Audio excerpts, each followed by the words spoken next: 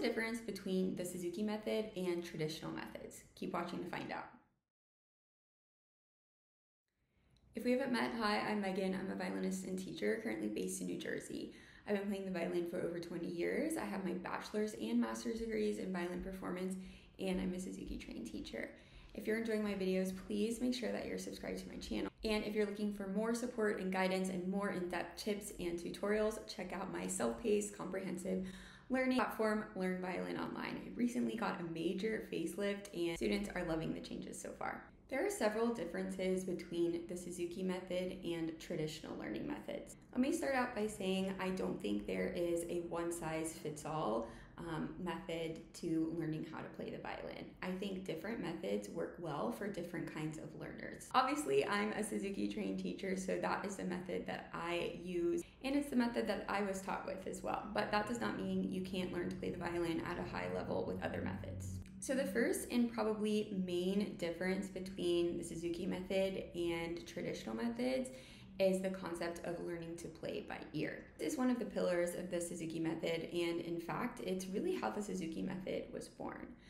Dr. Suzuki had the realization one day that all Japanese children learn to speak Japanese, and if you've ever tried to learn a language as an adult, you know that it is not easy. And how do all children learn to speak their mother tongue? By listening to it, by ear. So obviously everyone teaches the Suzuki method a bit differently, and it definitely depends on the age of the student and their prior experience, if any. But generally students are taught to play by ear. The way that I do this with my students is I will obviously have them listening to the CD as much as possible, although it's not really a CD anymore, right? It's Spotify or YouTube or something, but I always say CD. We will practice hearing if pitches are different or the same from one another, higher or lower from one another. We'll also practice listening for scales and arpeggios. And then in the lesson, I'll play a few notes for them and they will try to play them back to me. Learning by ear is really a process of trial and error, but I think one of the major benefits is that the students can really focus on their technique. When you're reading music and also trying to learn just how to play the violin, it's a lot more complicated just because you have a lot more to focus on. I've also found that learning by ear makes memorizing a lot easier. I was a Suzuki student, like I mentioned, and I don't really have a problem memorizing music now, and I'm pretty sure that's because I learned mostly by ear from the beginning. In traditional methods, obviously I'm not as familiar with these, but it's my understanding that you pretty much start reading music from the get-go.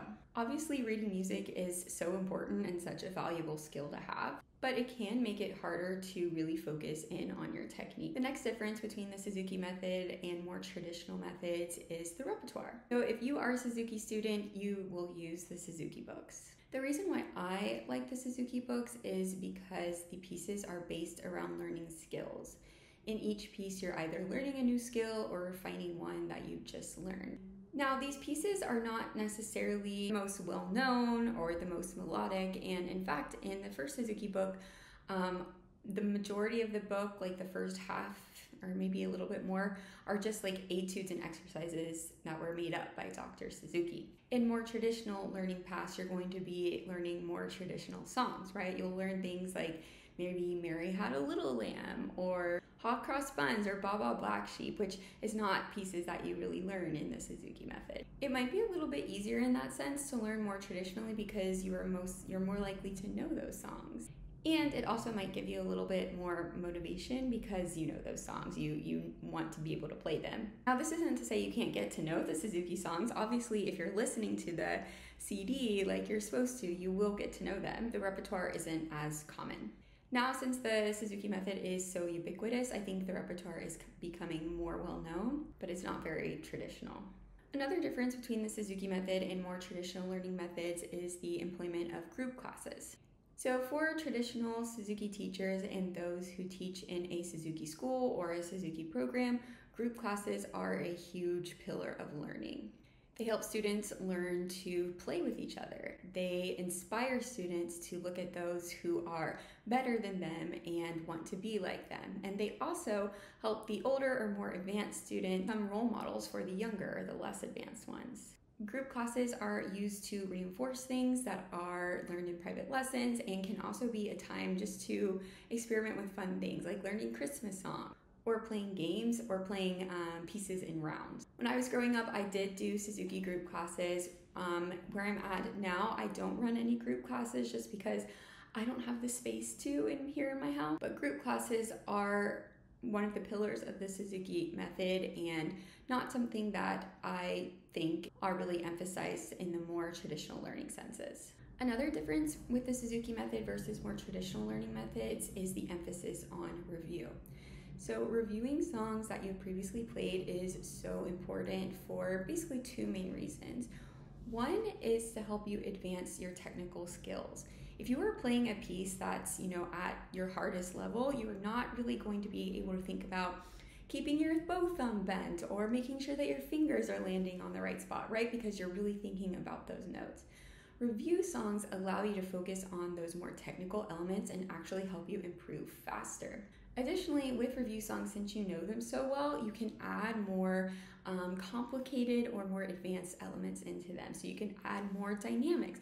You can start adding vibrato or taking more time. When you're not so focused on the notes, the easier it is to add these elements into your playing. In more traditional methods, as far as I'm aware, review isn't very heavily emphasized. You basically have one piece that you're working on, maybe some etudes, maybe some scales, that review isn't as focused on.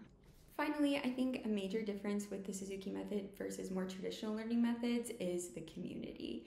The Suzuki students and the Suzuki teachers have such a close bond because none of this is easy. Learning an instrument is not easy. Teaching an instrument to a child is not easy. Being a parent to a child who's learning is not easy. So the Suzuki community really lifts each other up. We have institutes all over the world. We have conferences. We have the Suzuki Journal. We have the Suzuki website. And this is not to say that traditional players don't have community, because they certainly do. But I don't know of one single channel where all of the traditional method learners come to congregate and share ideas and help each other. Do you? Let me know. So those are some of the main differences between the Suzuki method and traditional learning. Did I miss anything? Leave a comment and let me know. Thank you so much for watching. Please make sure you subscribe before you go, and don't forget to check out Learn Violin Online.